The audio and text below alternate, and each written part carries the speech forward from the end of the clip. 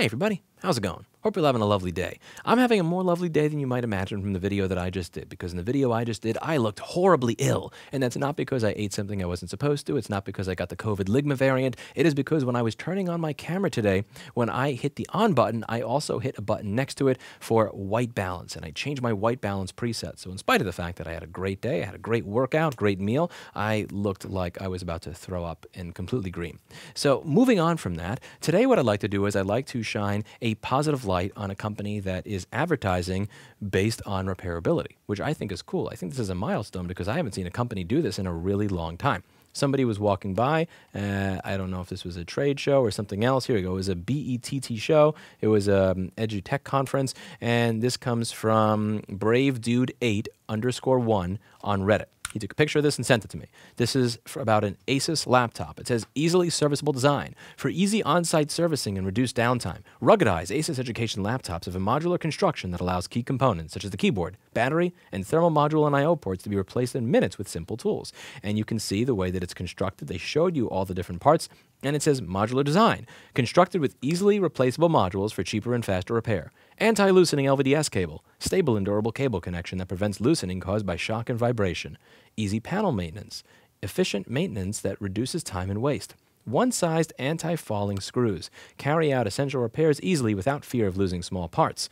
Unlike company, again, it's simple tools, so you don't have to have, I don't know, special proprietary screwdrivers because some company can't be asked to use Torx T3 instead of their own proprietary nonsense. Maybe you know who I'm talking about there. And what I find interesting here is that they're even considering advertising this. Again, do I know if this is very repairable? Do I know if it's easy to buy any of these particular parts? I don't. I've never had this laptop on my desk before, and honestly, for the purpose of this video, I don't care. What I find to be a milestone is that anybody selling these types of devices is actually advertising based on repairability at all.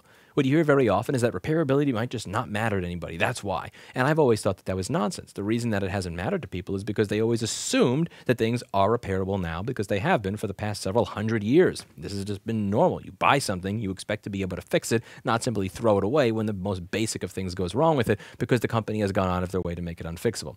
So the idea of advertising that it has an easily serviceable design means that companies are acknowledging that this is an actual point in consumers' minds that is going to cause them to go with their company versus somebody else. And I think it's important to reward any company when they do something like this so that they realize, wow, we are actually seeing sales based on this. Maybe we should advertise based on repair-friendly designs and friendly repairability and being friendly with technicians in the field and even third-party technicians and so on and so forth. And further, if the company that does that does well, maybe every other company will follow suit. One of the things I've said about Apple on this channel is people follow them regardless of whether what they're doing is right or wrong. People think that Apple's successful not because they have a decent user interface and a nice, sexy store and everything just kind of works and they have this ecosystem and all that. They think that they're successful because they remove the micro SD card and the headphone jack.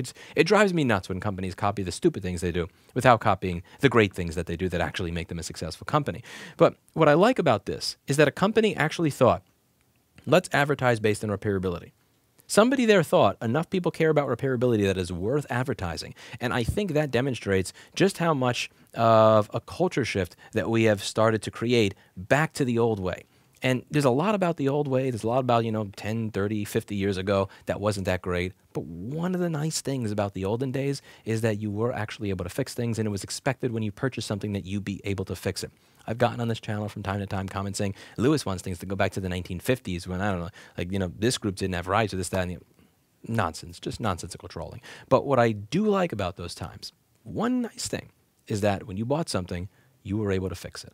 And seeing a return to that positive element of our culture is something that honestly would not have been possible without all of you, without you demanding repairable products, without you pushing legislators, pushing companies, discussing this with your friends and family members and coworkers to the point where they care about repairability again, and without you actually providing good work to people. If you're a repair shop doing this type of work, then we wouldn't be at a point where people are advertising easily serviceable design as something that's good. So give yourselves a pat in the back and give yourself just a little bit of credit for helping move the needle a little bit towards having a more repairable culture. I hope to see this more with many other companies, and kudos to ASUS for advertising based on this. I hope they do this across all of their lines, not simply this design, this line. I hope that they're open to parts being a little bit more easily available, schematics and diagrams for boards and all that stuff, so that it's easier for people like me to service your product than it is right now. Hopefully that whoever was responsible for this at ASUS winds up having a little bit more influence at the company, and I think that we should encourage this going into the future. Let me know what you think in the comments down below. That's it for today, and as always,